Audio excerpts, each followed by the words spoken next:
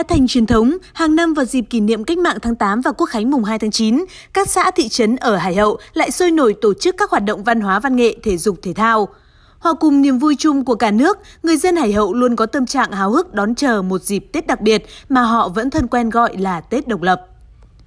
Năm nay, Tết độc lập diễn ra trùng với dịp kỷ niệm 135 năm thành lập huyện Hải Hậu nên không khí đón mừng càng náo nức hơn. Từ sáng sớm ngày mùng 2 tháng 9, từ khắp các nẻo đường, người dân Hải Hậu đã nô nức kéo về nhà văn hóa trung tâm huyện để cổ vũ vòng chung kết của các môn văn hóa thể thao. Hàng nghìn vận động viên, diễn viên quần chúng của 34 xã thị trấn và các cơ quan tham gia tranh tài ở các môn thể thao. Những trò chơi dân gian mang đậm bản sắc văn hóa dân tộc như trình diễn xếp chữ, trống cà rùng, múa lân sư rồng, ken đồng.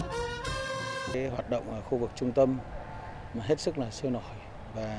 các đoàn rồi bà con nhân dân hết sức phấn khởi, tích cực tham gia hưởng ứng và các cái tiết mục thì rất là đặc sắc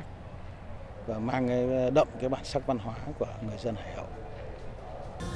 Trong Ngày hội văn hóa thể thao ở Hải Hậu, các hoạt động diễn ra đồng bộ từ công tác tuyên truyền đến các loại hình vui chơi giải trí, thi đấu các môn thể thao. Một số môn nghệ thuật văn hóa truyền thống ở các địa phương được khôi phục, thể hiện sự quan tâm của cấp ủy Đảng, chính quyền và nhân dân Hải Hậu trong việc thực hiện chủ trương xã hội hóa các hoạt động văn hóa, giữ gìn phát huy giá trị văn hóa truyền thống và sáng tạo nên những giá trị văn hóa mới trong giai đoạn hiện nay.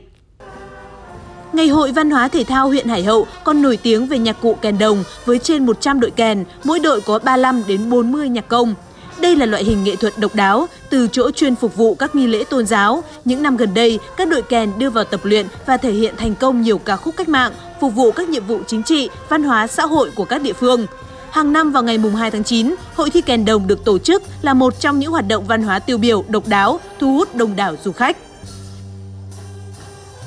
Con em quê hương trên mọi miền rất mong được trở về những ngày lễ Tết này cùng tham gia với các xã, phong trào của các xã, của địa phương, chứng kiến quê hương Hải Hậu ngày thêm đổi mới. Bên cạnh việc bảo đảm duy trì tổ chức ngày hội vui tươi an toàn, huyện Hải Hậu cũng quan tâm phục dựng những nét văn hóa, trò chơi dân gian gắn với nếp sống của người dân xưa như đi cà kheo, đấu vật, chơi đu, biểu diễn lân sư rồng, trống cà rùng. Trong đó, nghệ thuật cà kheo, một loại hình nghệ thuật được bắt nguồn từ chính hoạt động sản xuất của người dân lao động. Ở một số địa phương trong huyện, người dân đã tổ chức đi cà kheo, biểu diễn những tiết mục múa lân, múa rồng, đấu kiếm, võ thuật trong các lễ hội truyền thống hay các dịp kỷ niệm của đất nước, dân tộc tại các xã, thị trấn và của huyện. Hoạt động câu lạc bộ thể dục dưỡng sinh của người cao tuổi cũng thu hút người xem với bài thể dục gậy ngắn, thể dục tay không. Tất cả các phong trào của huyện Hậu chúng tôi rất là vui. Tuy tuổi già nhưng mà chúng tôi cũng đem hết khả năng và sức lực của mình ra để phục vụ cho đồng bào.